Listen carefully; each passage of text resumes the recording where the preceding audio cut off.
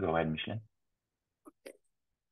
Welcome to the 4th edition of the International Actuarial Day. I am Micheline Dionne, 2023 President of the International Actuarial Association.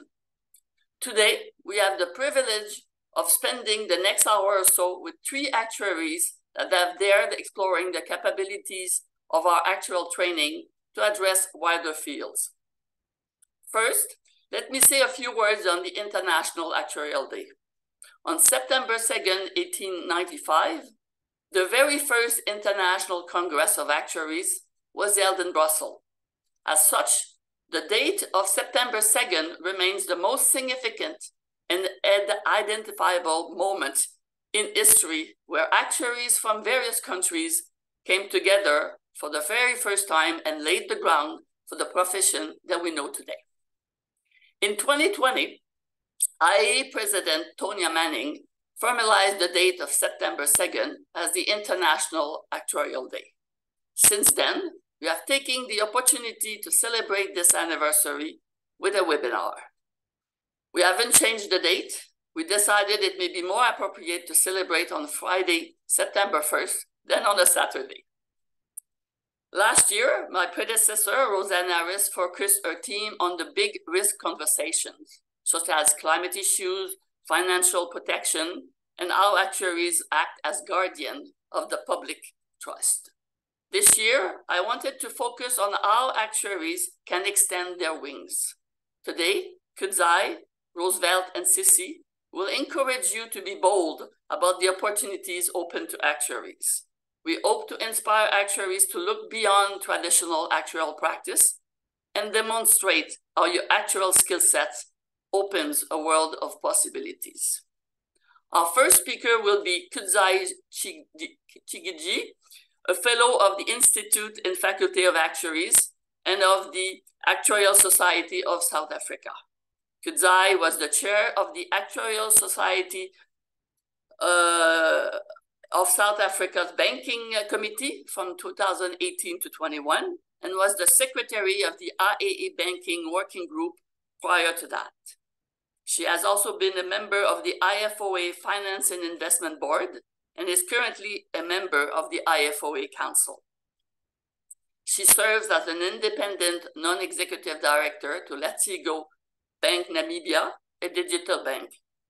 She now works in technology investments with a particular focus on finance, services, and healthcare within sub-Saharan Africa. She works with venture studios, where she looks at identifying opportunities and building startups, in addition to raising a tech-focused microfund. A very busy lady. Second, we'll hear from Roosevelt Mosley. Roosevelt is a principal in consulting actuaries with Pinnacle Actuarial Resources and is the current president of the Casualty Actuarial Society. He assists companies in applying predictive analytics and machine learning to personal and commercial lines to assist in rate making, underwriting, and product development. He also applies predictive analytics to developing claim applications, including predicting large loss development, estimating claim settlement values, and detecting fraudulent claims. Roosevelt has 30 years of experience as a general insurance actuary. Lastly, we'll hear from Cissy Zhang. Cissy is a product actuary at Vitality who focuses on the development and implementation of innovative products for customers. She's interested in the social and environmental benefits that actuaries can bring. Social data includes information on consumer behaviors, well-being, and engagement. As actuaries, how can we use this data to benefit the customers? And how can we use this data to shape a better future? I'm also proud to mention that Cissy was a finalist in our Young Actuaries World Cup competition that we had last May in Sydney. Congratulations, Cissy. Now, a few words on the organization of our program today.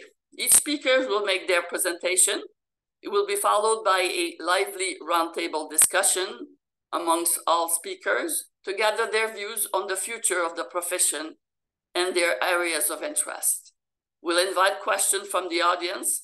So please send these questions during their talk, and we'll address them at the end of the webinar.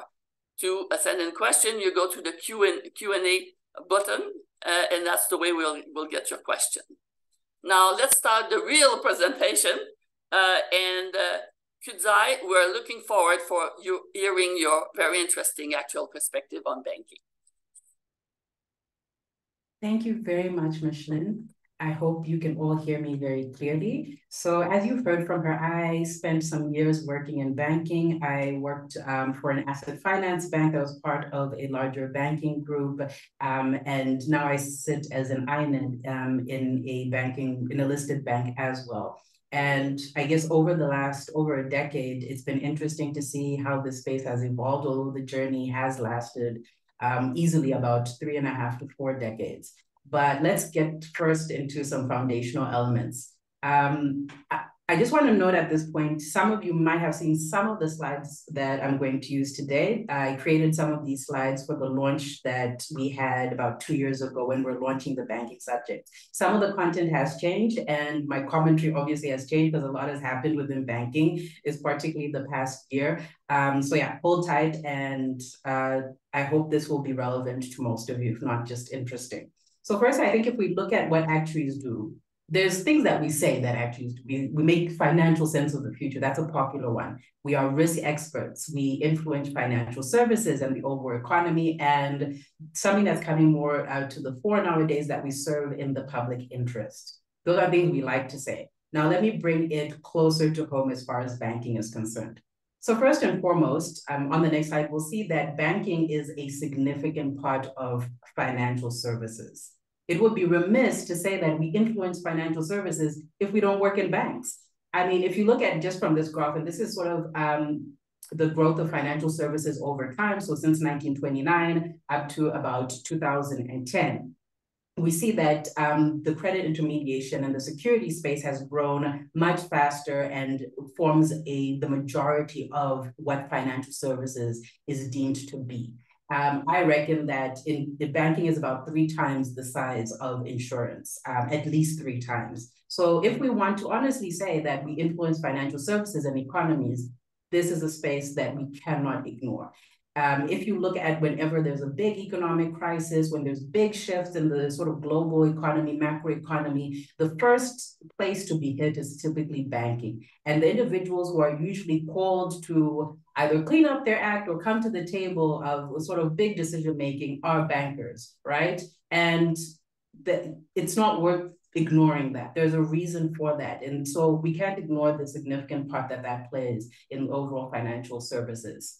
And I guess if we go on to the next slide, if we look at how banking is central to the economy, there are a lot of things that we can think of. So think about your day-to-day activities. You make deposits, you make payments, you repay loans, you take out loans. And banks are very critical into managing that risk that's associated with borrowing short and lending long. So they do that for us. And then you look at their how they manage credit losses over time, right? Whether this is through a recession or through a boom, it's the role that banks play in sort of managing that overall cycle is quite critical. And finally, we look at some of, I guess, the not so great activities of some banks over time. And I'm going to touch on this and sort of the role that actuaries can play in mending this over time. And in all of this, I think it's quite clear, I hope at this point, that we do have a role to play, not just in overall financial services, but also in impacting our day-to-day micro lives and those of the people around us. And we'll see some of that also come through in some of the later presentations, how we use the data that we have access to and how that can have a social impact. We'll see that through Roosevelt and Cissy's presentations later as well. And then if we look at sort of how the actuarial profession has grown and progressed over the years. So we're very familiar with home insurance and car insurance. We see that in P&C, otherwise called general insurance in some spaces. Life is a very established space. Healthcare is a younger space, but has been around for a couple of decades. The investment space has grown very rapidly and was probably considered the first non-traditional space to come about. And obviously there's our bread and butter, which is pensions.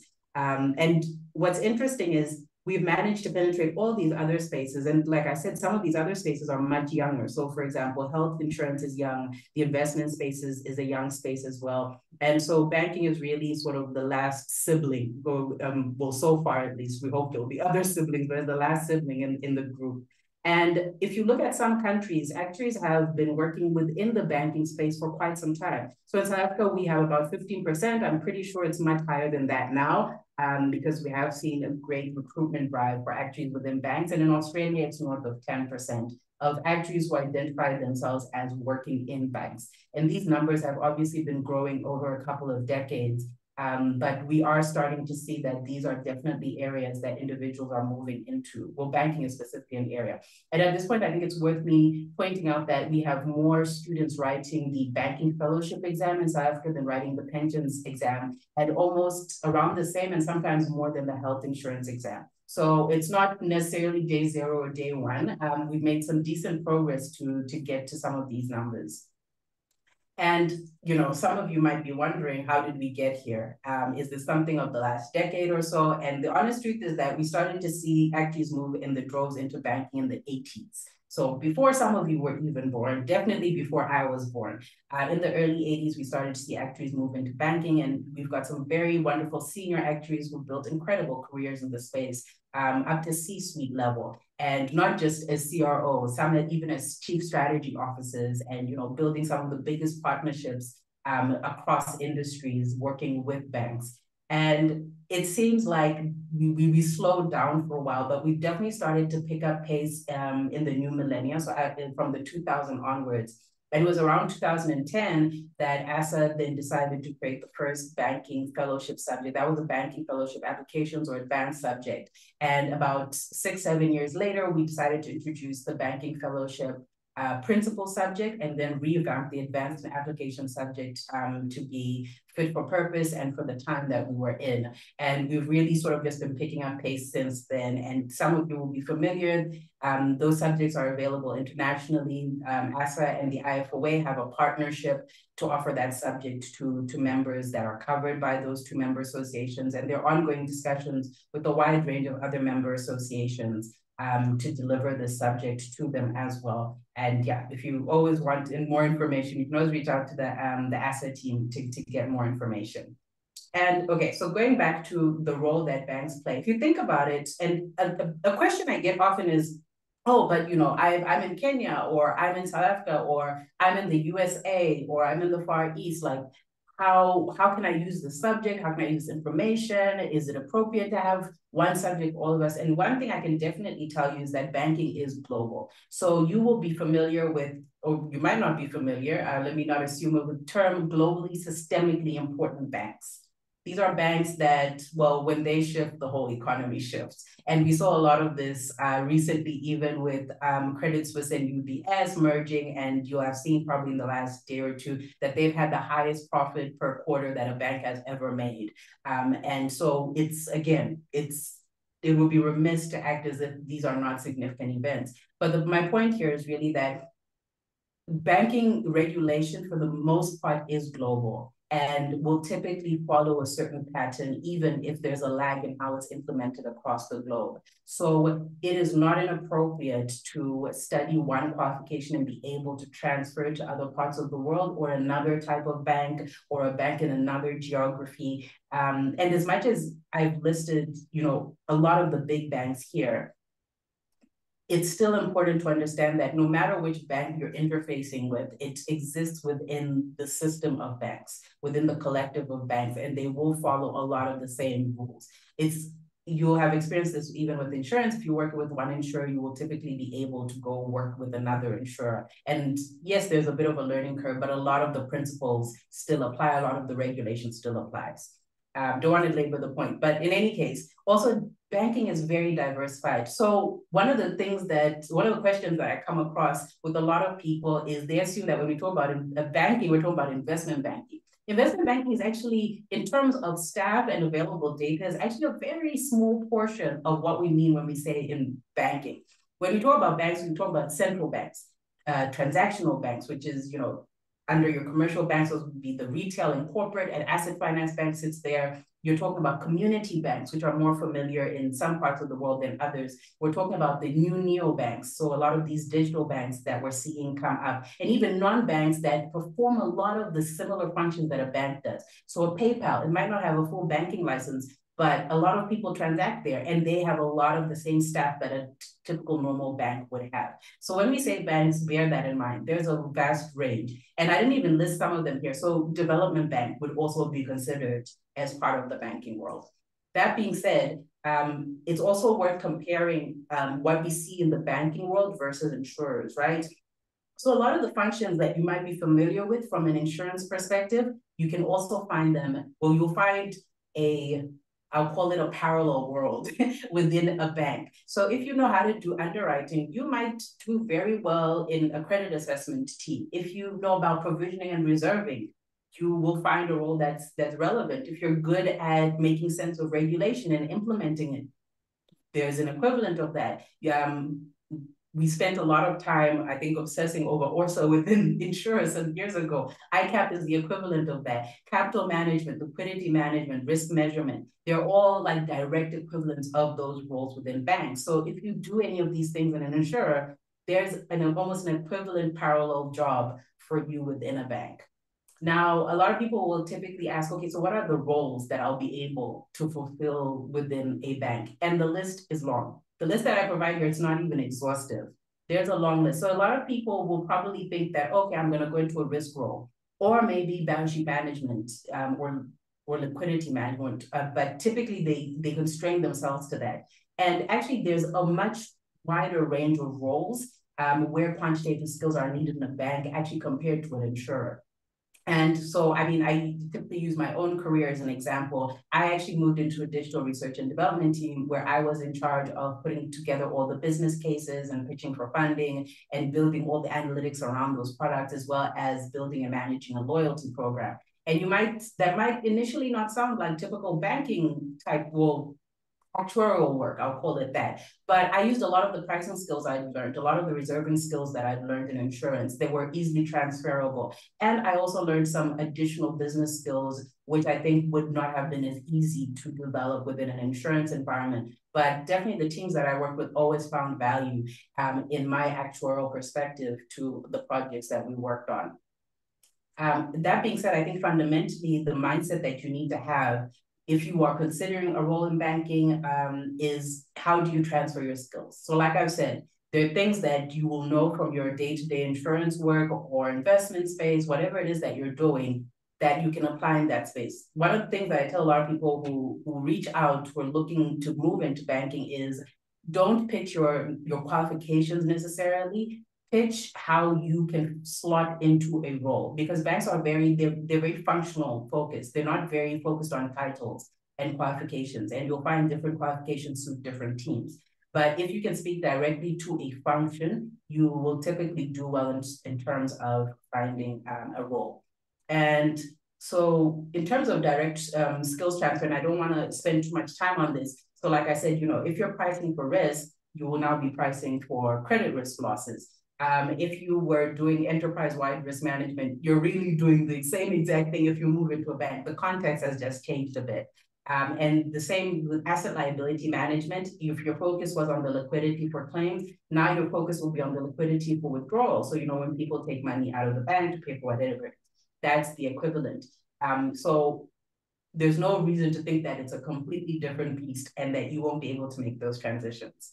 Now, just to go into like a few of the big areas where we see a lot of actuaries moving into. So like, for example, I told you guys, I worked in a digital research and development team and also a loyalty programs, rewards team. So that's a lot of your product development. A lot of your pricing skills are very relevant to that. I have quite a few friends who moved into the climate change stress testing space, and I believe that's probably one of the biggest areas of growth within the banking space for quantitative skills, and there's a high demand for that. Like I said, like now I sit on the board of a digital bank. It's a fintech for all intended purposes. And again, you'll find a lot of the same skill sets are needed there. Everything from product development all the way to balance sheet management, liquidity management, treasury management. It's all necessary there. And community banks, although they might have more of a micro focus, they deal with a lot of the same risks. It's just more focused on a specific space. So if you're thinking of where to go and what job titles to look for, what type of banks to look for, those, I guess those give you some hints there. And some people will then be like, okay, maybe if I go into risk management, that might be like a soft landing for me into the banking space. So I can survey what's happening and be able to add value very quickly. And again, you need to think about, well, what are the range of risks there are? Because they're very different teams that manage all of these things. So as you'll see on the next slide, it's everything like, so credit risk it's more prominent in banks, obviously, than it is insurers, but they're always looking for strong quant skills. And actuaries typically will fit the bill for that. But then market risk also features a lot more. Operational risk looks different, but is quite prominent as well within banks, and more so is liquidity and capital risk. Liquidity probably more so than capital risk in comparison to insurance. So even if you want to go into the risk space within banking, I would then urge you to think about the different types of risk. So that you can slot yourself into the appropriate space. Now, just as I'm wrapping up, hopefully, so we developed a syllabus that focuses on these different areas, and it's really tailored around the different risk elements. And then you're able to apply that into sort of more of the functional roles, even beyond risk. So we try to be as comprehensive, particularly with a focus on commercial banks. So we weren't really trying to compete with like an investment banking qualification necessarily or development banking qualification, because we wanted also to provide something where there's the highest number of jobs, number one, and two, where there's also a lot of data that we can play around with, right? So like I said earlier, that was the particular focus. And much like any other subjects, all of the different elements are covered. So, you know, there's educational material, there's live online tutorials, which is actually not common for fellowship subjects, but that's been part of the offering from the banking fellowship from day one. There's an international offering. So even if you're not an ASA or IFOA member, there is an offering for you. And finally, they are online exams. So the idea was to be as accessible to everyone from early days. And in terms of CPD, because some people have said that they don't see enough CPD. And honestly, I'll say, I think there's almost too much CPD for people working banking, because you can use anything from any other banking organization. So there are a lot of banking associations out there, and those count for your CPD. The IAA has a very active banking forum. ASA has an active committee as well. And the IFOA now has a banking community. So if you are members of any of these institutions, I do encourage you to join them. Even if you aren't like in banking yet and are just curious, they discuss all the hot topics every day. And it's quite valuable to just be part of that community if this is something you're thinking about, even beyond that. And for those individuals who think that this is like a very foreign space, what I will say is, so one of the projects we embarked on around the time we were revamping the one subject and developing the other was to introduce banking examples into earlier subjects so that it did not seem completely foreign once you got to fellowship level. And, you know, just to make the mind adept to the idea of a career in banking. So you'll see as the years progress that there are more and more examples, and we've given them to the exam teams that are in charge of these different subjects, and they're being rolled out gradually. So that is definitely something that's on our radar, because we understand the need to, to make it familiar, to make the language familiar, because language is a big barrier when people are making that jump. But if you've never seen some of these terms, it can feel intimidating. And finally, my last slide. For those of you who are wondering what's next, like I said, ASA is working with other member associations in terms of education partnerships. There are more CPD events, and you'll see even on ActiveView, there's more banking content. There is active engagement with employers, particularly central banks, and risk management and human resource teams within the large banks. And yeah, we're also chatting to regulators about what is in the pipeline and how best to position our skills to be able to move in that space, much like what we did with IFRS 9 and how we've succeeded in that space. I said a lot in a very short space of time, but the moral of the story is that this space is ripe for the taking. And for those of you who are looking for something slightly different, consider a career in banking. Thank you very much, Kudzai. Your enthusiasm for banking is very, we can sense it, and it's very motivating. So thank you so much for your presentation. Now we're going to move to another topic, artificial intelligence. So Roosevelt, please, it's yours. Thank you, Micheline, and thank you, everyone, for joining. I appreciate the opportunity to come and spend a few minutes to talk to you about the opportunities for actuaries in the space of artificial intelligence. I want to first go through level setting and talk about how we define AI. There are a lot of definitions out there. There are a lot of people that have different concepts of what AI is. And so I want to level set in terms of some of the thinking on AI and what it really means. I then want to pivot to talk about examples of actuarial applications of AI. And as we talk about the definitions and the examples, one of the things I hope you begin to see is that foundationally, a lot of what is going on in artificial intelligence has been growing over time, and a lot of the skills that actuaries have, and I think can really feed into and power a lot of what's happening in the space of AI. And this will lead it directly into a discussion of what opportunities can we as actuaries think about in the space of artificial intelligence. So first, the definition. If you ask anyone out there what they believe artificial intelligence is, you will get a wide variety of answers. And even if you look at definitions that are out there by some of the groups that in theory are leading the charge for AI, even those definitions may be a bit varied. So I pulled a few examples of definitions here, and I've highlighted a few things that I think are important to understand from a baseline perspective in terms of what we mean, or what at least what I mean when we talk about the field of artificial intelligence. First, there's the idea that machines or computers can perform tasks that typically require human intelligence. And we'll see some examples of that here in a second.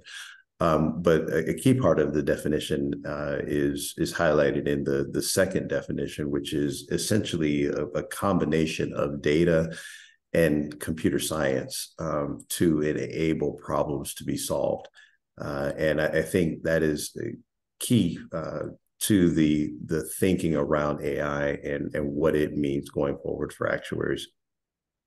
The AI also involves the ability to take information from a lot of different sources and to be able to synthesize and infer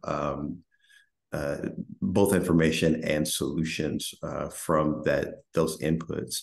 And as inputs change over time, being able to adjust to those new inputs to, again, continue to perform these human-like tasks. And so when you start to put all of that together, really what you can think of AI, if you go to the next slide, in a way that sort of looks like this sort of process where you've got some outcome that you're driving toward, and I'll describe what this outcome here is in a second.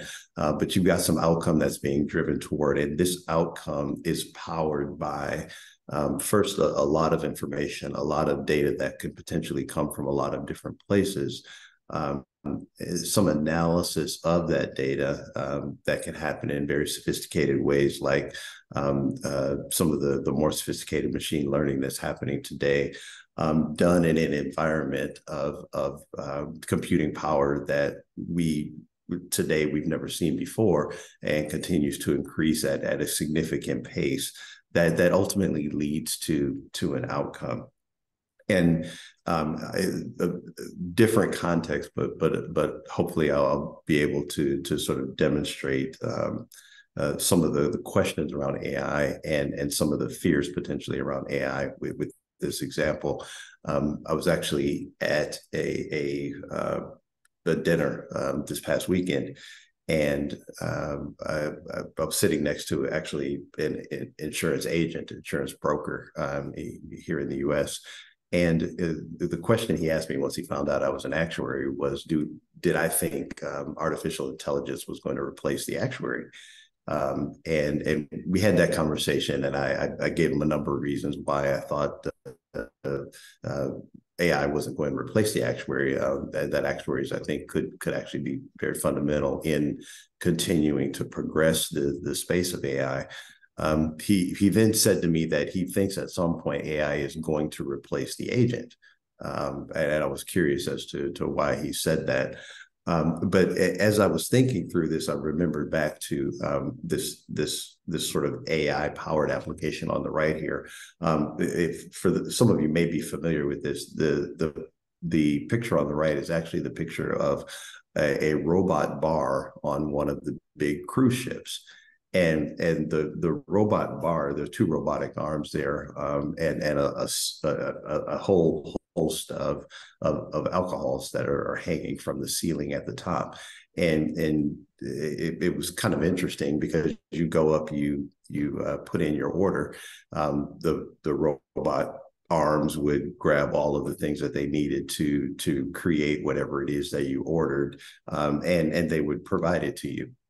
And if you think about it from the perspective of the conversation I had, when this robot bar was developed, someone could have asked the question, well, will a robot bar replace bartenders?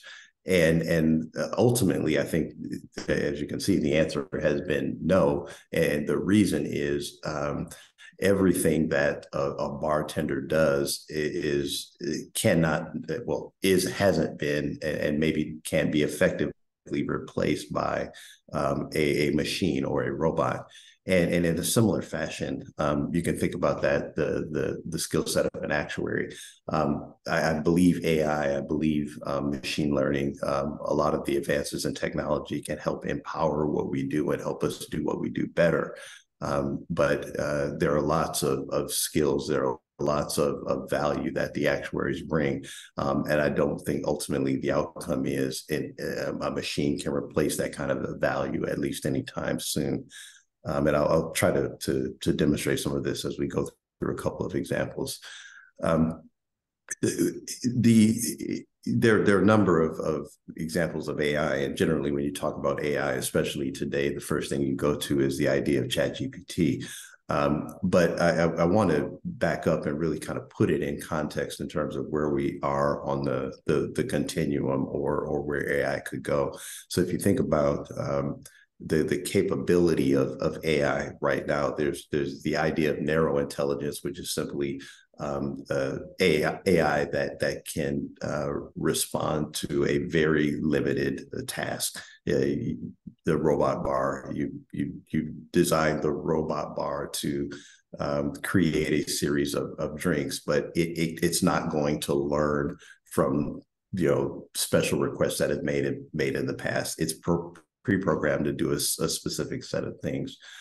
The idea of general intelligence expands that to allow machines to think and be able to perform the same kinds of tasks that humans can, and that's where we are kind of in the spectrum of AI. The idea of superintelligence is the field, and we're not there yet.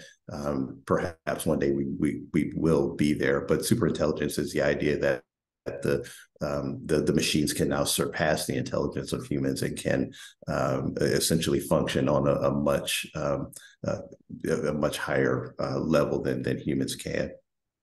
Also, similarly from functionality, when we think about reactive AI, it's simply designed to react to a specific task.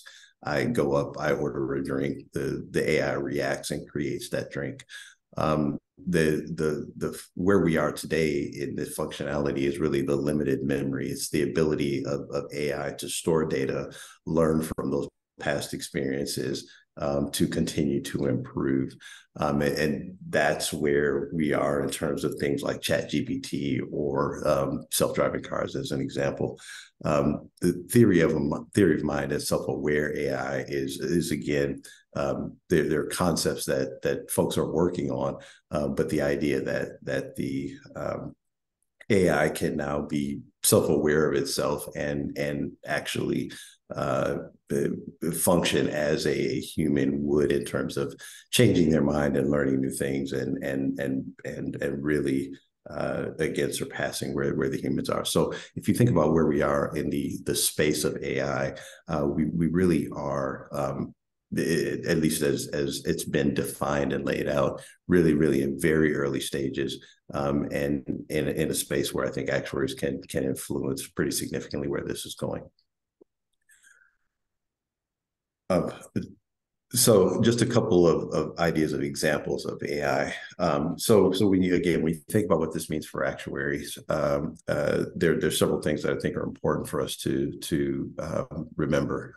First, going back to the slide that I was on that sort of talked about the process, the idea is that there's a significant amount of data that's available for us that can be used in much more sophisticated ways. And deployed in ways that take advantage of technology. And so I think as actuaries, it's going to require us to continue to build our skill set in terms of familiarity with lots of data coming from many disparate sources, and how to continue to identify additional data sources that we can apply to the processes that we are involved in.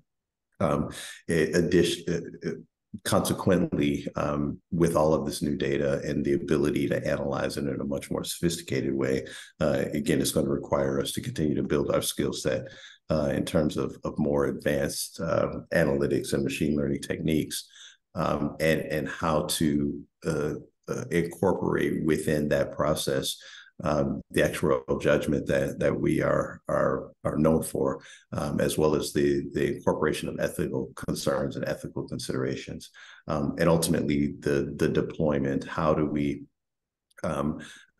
we continually involved in not just ensuring that an initial deployment goes well, and ultimately that deployment takes the best use of technology that's out there, but that continuous learning loop is realized, where as new data and as new information comes in, as the environment within which the analytics happens changes, how do we continue to incorporate that into the learning and continue to improve on the systems that are developed? So a couple of examples of how this can happen and how it is happening. Here's one example, and this example actually borrows, but is akin to, you can sort of think of kind of the navigation system type data that's available. Again, it's sort of an example of an AI type application, when if you need to get somewhere and you put it into your navigation system, there are a whole series of calculations or a whole series of models that essentially define for you the best route considering traffic, considering efficiencies, considering everything that's going on. And so there's a lot of input data that's then processed in real time to give you some real-time output. And so if you think about that from an insurance perspective, that navigation, that trip that you go on, not only has a time element to it, I want to get there in the quickest and safest way, but also has a risk element to it. So how can I get there in maybe the least risky way that could potentially be applied for an insurance application? And so the same kind of information that's used for understanding how best to get there from a navigation perspective can also be incorporated when you look at the potential risk. And so I'm looking at the road structure. I'm looking at the speeds that are being driven on the roads, the traffic density of the roads, and using that to dynamically assess the risk that I'm taking on, but also in potential in real time, dynamically mitigate the risk and provide potential options to the user that says, if you do this, potentially reduces your risk and could potentially reduce your insurance costs as well. So again, one example of how these types of things can and are being applied in insurance context from an actuarial perspective. The second example here is it's a claim fraud detection model, and so it's a model that's used. It's not necessarily a new model per se, but in this particular case, the application that was being developed was an application that essentially would allow for straight through claim processing by an individual claimant who could essentially handle much of their contents claim. And so it was sort of the reverse of a claim fraud model for a claim that was deemed to be less suspicious. The customer could then go through basically a series of self-service claim options and handle a lot of it on their own. And so ultimately the application that was being developed was really for the customer to be able to essentially act like their own claim adjuster, but it required a series of significant analytics up front, again, to be able to take in a lot of disparate information, a lot of information that that was potentially coming from a number of different places and potentially changing very fast, to be able to make a pretty quick decision on whether this was a claim that was eligible for the self-service option versus needing to go a more traditional route. So again, these are examples of AI type applications that are occurring now, but I think also build the foundation of the framework for how this can be continued in the future. So I want to talk just a little bit about some of the opportunities and where actuaries, I think, can add additional value in the space of AI. One of the significant areas of discussion in many jurisdictions, including the US right now, is the idea of fairness.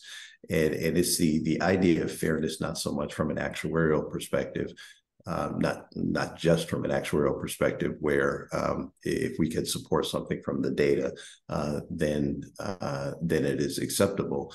But really from the perspective of the impact of models, the impact of AI on protected or potentially marginalized communities.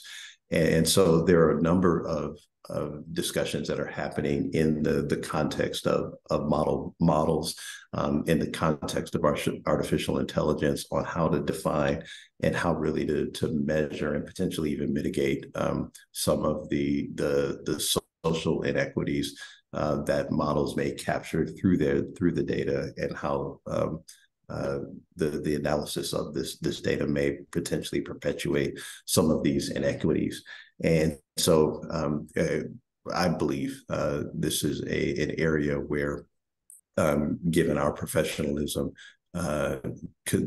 requirements, this is an area where I think actuaries and our analytics skills, an area where actuaries, I think, can contribute pretty significantly to this discussion, and to the process of finding solutions to deal with some of these challenges. Opportunities also abound in the area of transparency, and one of the challenges as you talk about AI, especially with the general kind of the general community, is that it feels like a black box, because in a lot of cases it may be. All people see is this computer doing something behind the scenes that's very sophisticated, and then producing a decision that could potentially have a significant impact on their life. And so the idea of transparency is how do we open up what's happening here in a way that allows those that are impacted by AI, are impacted by models and development, to better understand what's going on. It's a lot easier said than done. But there are things that you can think about along the way in terms of what's being incorporated or input into a lot of these systems, how the data is being used and being processed, and ultimately what that means for the end user. And it is an area where, again, speaking from a U.S. perspective, it's an area where government is getting involved significantly to really try and drive to drive change and regulation on how to continue to make things like AI and these models more transparent. The last opportunity I'll just point to here quickly is the idea of risk mitigation, and I alluded to this a bit when I talked about the example of road characteristic data, but the idea here is that actuaries historically and traditionally have been really good at measuring risk, and then using those measurements of risk to come up with solutions for how to manage that risk. But I also think our skill set can have a significant role to play in risk mitigation. How do we take this information, understand the risk better, and then be a part of the conversation that helps society mitigate the risk? And I think that's a significant opportunity here. Again, that we as actuaries have the skill set, and I believe the influence to be able to help with. And so ultimately, I think where all of this goes is, again, if you think about the series of things that have happened over my career, and I've been doing this for 30 years, as technology, as data continues to advance, the question of whether the actuary was going to continue to be relevant has always been there. And I contend that not only have we continued to be relevant, but we've continued to demonstrate our value even as these things happen. And I believe the same will be true with AI. So that I will turn it over back to you, Micheline. Yes, no, thank you very much. It's very interesting. We're receiving very good comments. So thank you very much. Thank you for demystifying the topic and also illustrating to us the benefits. So much appreciated. It's also a good link to our next presenter, Cissy Zhang, about the social data. Cissy? Cool, thank you. Hi, everyone. So today I'm going to be talking about social data. And so in the context specifically for today, I've defined it as data about improvements to society and improvements to people's lives.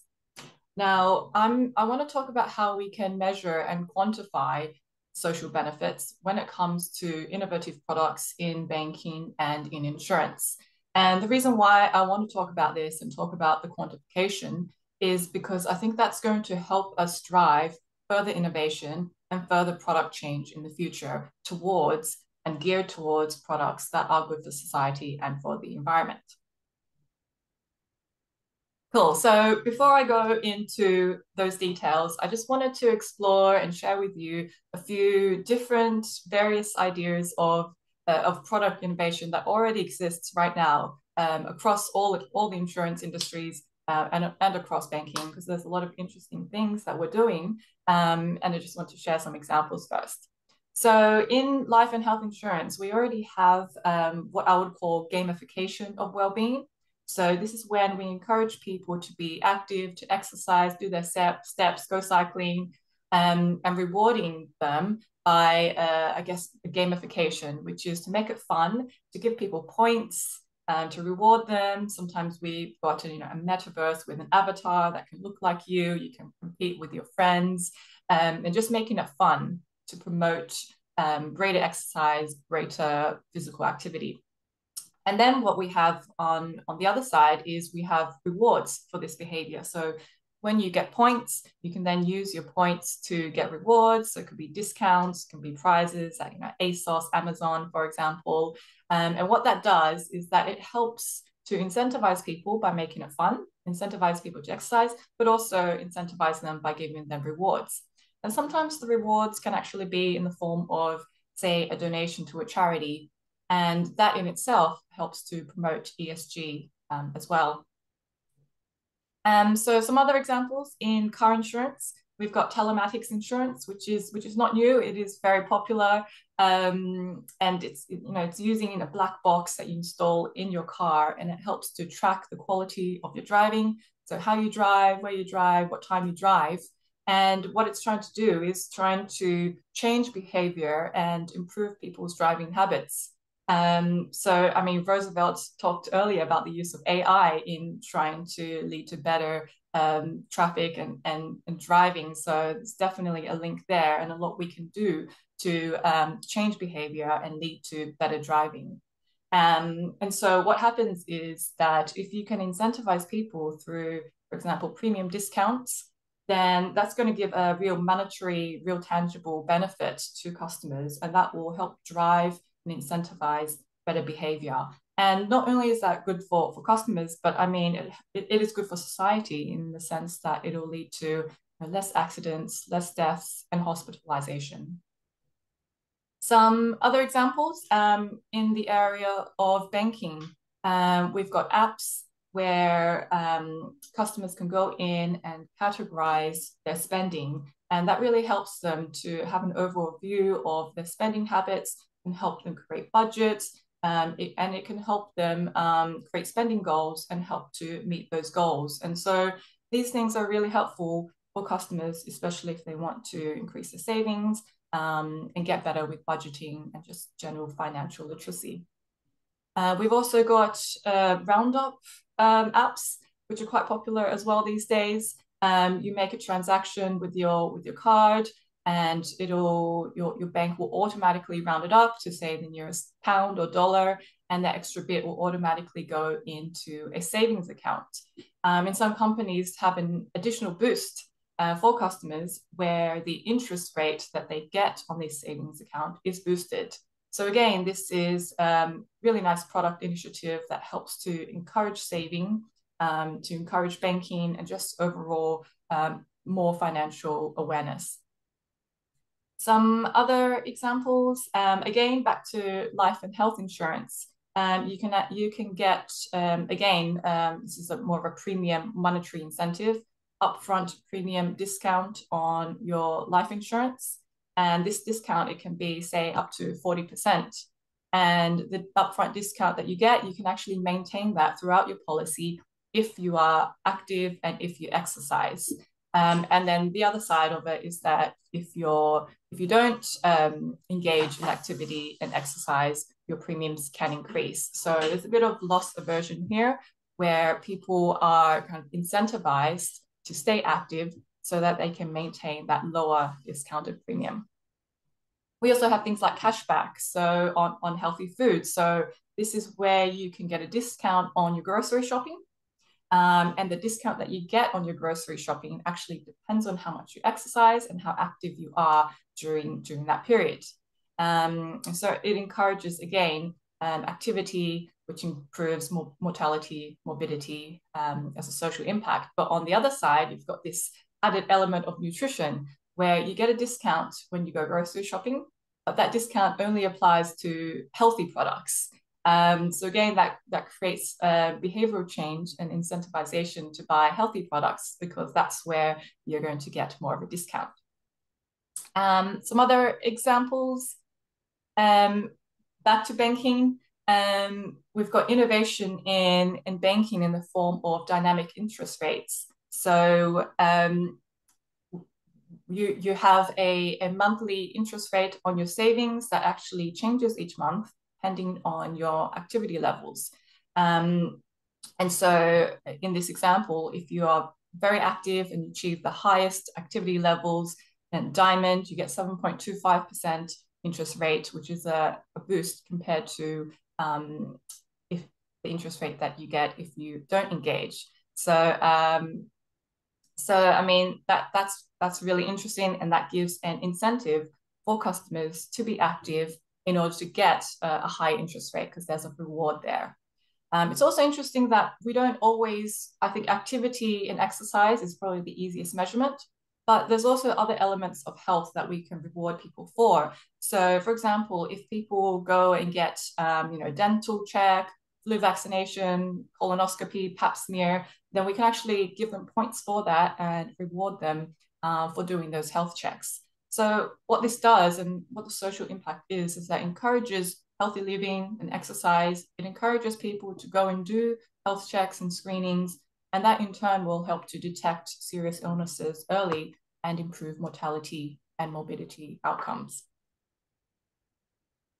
Cool. Next slide. Thanks. So, I mean, these are a lot of different examples of great innovation in insurance and in banking. And I mean, you do hear about it, I would say more often in media releases. So these are just a few examples of talking about these benefits to society that are found in some media releases. So you can see, they talk about in car insurance, you can get 60% off your premium due to telematics. They've reduced the number of speeders by 60 to 70%. On the health and life insurance side, we've got improvements in hospitalization rates, healthcare costs. We can get 75% improvement in mortality due to all of these great innovative ideas and new products. And I think it's great that people do talk about this, but I have felt that it's not talked about enough. It's often just in media releases. So yes, next slide, thanks. So what I want to focus on is how can we drive further quantification of these social benefits and why actuaries should take the lead in doing so. So I mean, actuaries, when we do our quantifications, there's a typical analysis that we do. We'll look at expenses, capital, sales, etc. I think that we should have an extra layer of quantification that covers the social benefits of the products that we're selling in insurance and in banking. There is a small element of that is covered in sales. If you think that your new product has good social value, it's going to give customers value, it's going to drive sales, then yes, that could be covered in the sales element and sales projections. However, I think for that number to be believable and those sales projections to be believable, you do have to go into that detail of actually showing the quantifications of those benefits. And so I think what we need to do as actuaries is to try and use social data, try and quantify the social benefits of our products in order to drive further product change. So just some high level ideas of the quantification of the social benefits. In telematics car insurance, I mean, insurers should have information about customers who use telematics, who don't use telematics. They can do a comparison of the rates of death, accidents, minor injuries, and serious injuries to actually be able to quantify the benefits that they are giving to customers based on their products that have greater behavioral change and the positive impact of this behavioral change of safer driving. Of course, you need to be careful when you do the actual analysis that correlation versus causation might need some detailed causal models in order to then verify your modeling. And then you can also use public data from public health systems in order to quantify not just the impacts on your customers, but the impacts to society and the public sector in general. Because if we are helping to drive behavioral change, better driving, less accidents, less hospitalizations, and we're also reducing the burden on the public health system. And so if we can quantify that, then that's, again, a great message that we can bring. And another example, in the health and life insurance industries, again, just, we can do very simple comparisons against customers. Sorry, back one slide. Yeah, back one slide. Yeah, that's the one. Thank you. If we're able to break down our customer cohorts into those who have high physical activity, who exercise, and those who have low physical activity and don't exercise, or actually, we can compare their mortality rates, morbidity, and hospitalization, and actually be able to show the impact that we've had on our customer outcomes due to us giving giving them the option of products that incentivize them to take care of their well-being. So that's quite a powerful message if we can show that actually, our customers have an X% lower mortality rate compared to the rest of the industry or compared to the rest of demographics. And then again, we can bring in impacts on public health system as well, because that's a great positive message. Cool. Next slide. I mean, in banking as well, if we're offering apps that try and increase savings, can we compare the savings rates of customers who use the apps, who don't use their apps, customers who use the apps a lot versus only occasionally? Have we actually been able to drive behavioral change? Because if we can quantify that, then that would be great. If we can also, survey our customers and ask about their financial confidence for those who have used the app and haven't used the app, then again, we can show that the benefits that we have brought to our customers. And yeah, so I think what we need to do is, I think the first step is to make sure that we have the right data in place. I think that's probably one of the hardest steps, setting up the data so that we have that data that we can use to analyze. So, of course, we need to make sure that the data we collect, customers have given consent to use it. We need to make sure that the data we collect has the right key metrics that helps us then to do our analysis and quantification of the social impacts. We also need to make sure that the data is set up in the right way. If it might need to be anonymized, but we also need identifiers in the data in order to match our different data sets in order to get the most insights that we can. So I think that first step of getting the data sorted out is really first, and it might be quite tricky. But once you have that, then really you have so much information that you can utilize in order to quantify the social benefits of these innovative products. And so then the next step is we need to then communicate these social benefits and measurements and quantifications both internally and externally. So for example, the board and senior management might be trying to make a decision on which product to launch. There might be 3 ideas, but there's only enough resources to launch one. If we're able to not only give them the traditional actuarial quantifications, but if we can also show them and quantify the social benefits to our customers and to society, then that might actually help the board make a decision on which product to go to and which product to launch. Also internally, we should, sorry, actually, we go back to the previous slide. Also, if we internally measure these social benefits and take it to the internal actuaries, then that might actually help them better calculate reserves and pricing. Because if we are able to, at a more granular customer level, be able to measure and quantify their improvements in mortality, morbidity, hospitalization rates, likelihood of getting into a car accident and driving behavior, then actually that will allow other actuaries in reserving and pricing to make better, more accurate calculations. And then as well, customers and general public, we should definitely communicate to them externally on all these benefits. Because customers, if they're aware of all these innovative ideas and products that they have access to, then that's going to help them encourage and participate and drive better behavioral change. And as well, if we communicate this more to the general public, then it's going to create better awareness, marketing, and also better sales.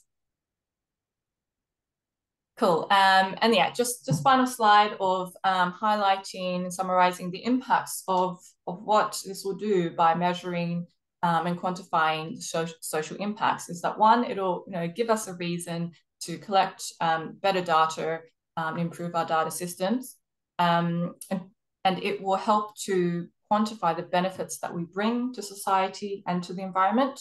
And the impact of that is that it will help us build better business cases, which will help to drive further innovative products and hopefully faster development of innovative products that are good for society.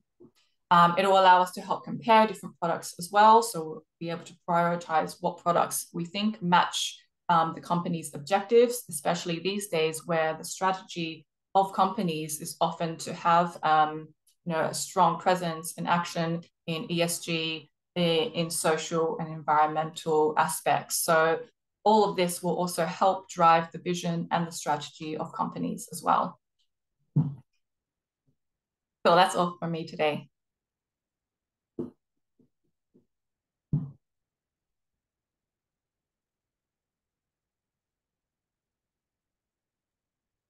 Micheline, you're on mute. Sorry. I thought I had pushed the button, and I was sorry. So sometimes you push it twice. So thank you very much, Cissy. And I thought we would have a round table, and I think it's time has been so interesting presentation that time has passed by. So I guess I was just going to ask a few questions from some of them picked from the question that we received. And because I understand that normally we should finish by 8:15 and 15 in 10 minutes from us. Anyway, so I guess I'll start with Kudzai. Yeah, there's been a question out there that so banking actuaries seems to be very successful in banking in Africa. There's some in Australia. I've heard myself that in Mexico it's also very well accepted that actuaries. But there's a number of countries where it seems to be very difficult to get into banking because it's other professionals and they don't really see the use of actuaries.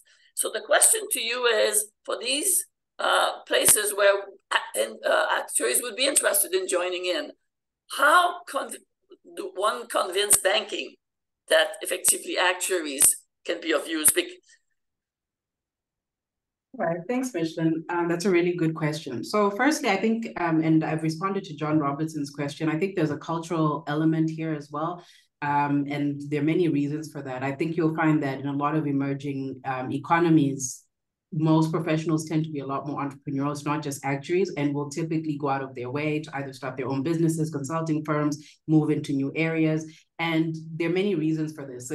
There's a pure cultural element, but there's also the issue of, are there enough jobs in the insurance industry? If you look at the size of insurance industry in the UK or the USA versus most African countries, most Asian countries, most South American countries, it's very different. It's, chalk and cheese, it's worlds apart. So if you are graduating with this qualification and you can't get a job in insurer, the insurance industry isn't just large enough, what are you supposed to do with this very expensive, very hard piece of paper that you got? So you start to look for opportunities elsewhere. And like I said, the entrepreneurial spirit might just be different.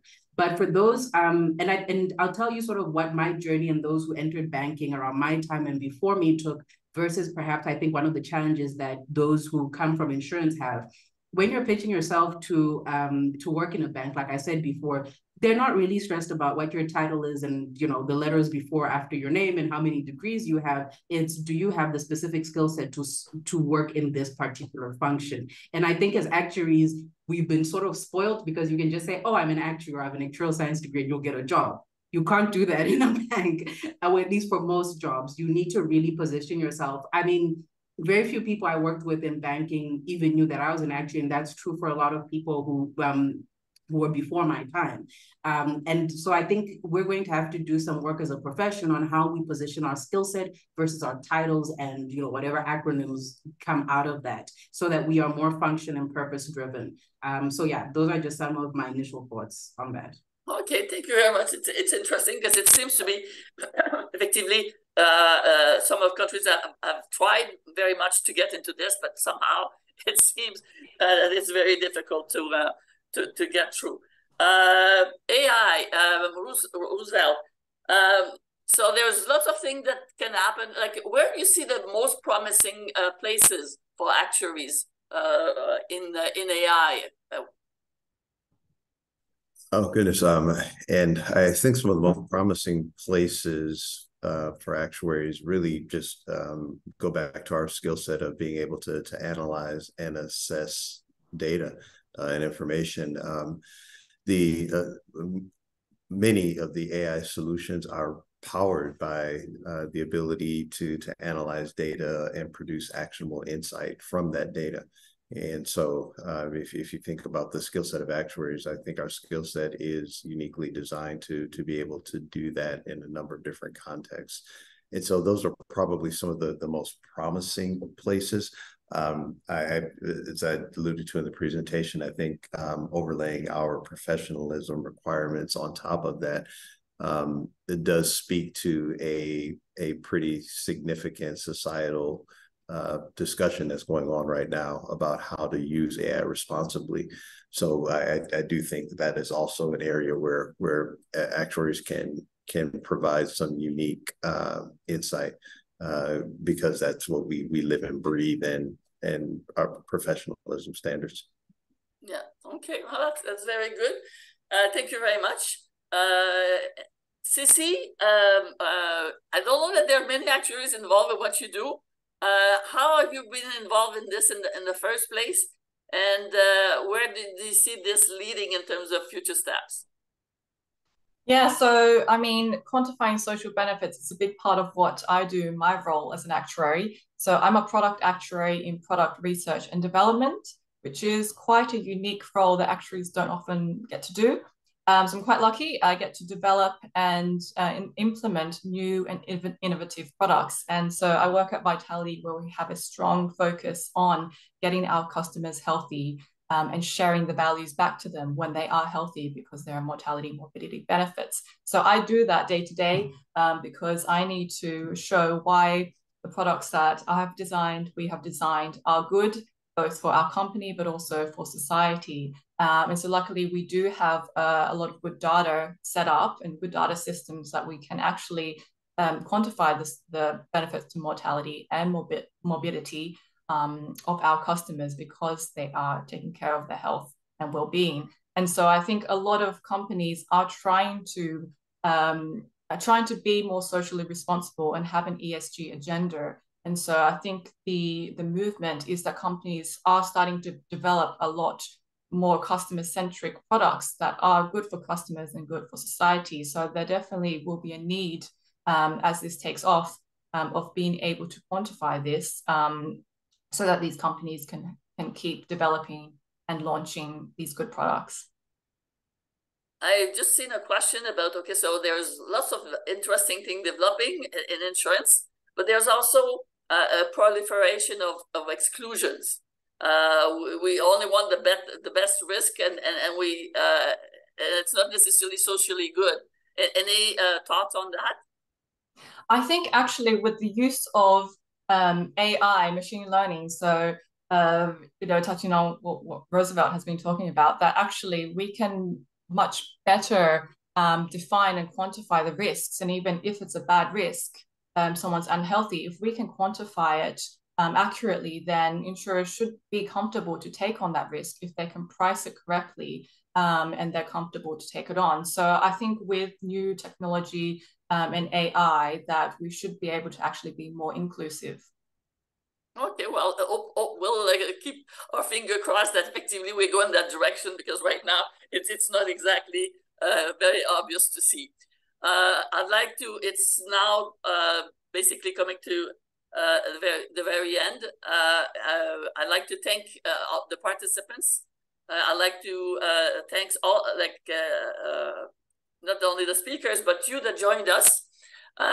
You've been numerous, and it's amazing over time. I was seeing more and more people joining. So that is a tribute to the quality of the speakers that we had today. So thank you very much. Thank you for all your questions. There are some that have been answered, and some, there's a few left. So we'll see what you can do with that. Basically, I want to conclude with some remarks that effectively the actuarial science is not a static one. It evolves as new risks surface and or new technology are made available, and with improved knowledge, which allows us to better understand and explain the risk, but also the opportunities that are developing under our eyes. Let us not fear new challenges, but embrace them. So I'd like to thank you all. Thank you, Kudzai, Roosevelt, and Cissy, for your much appreciated commitment to the actuarial profession, and for being us today, and for those wonderful presentations that you made. Thank you so much.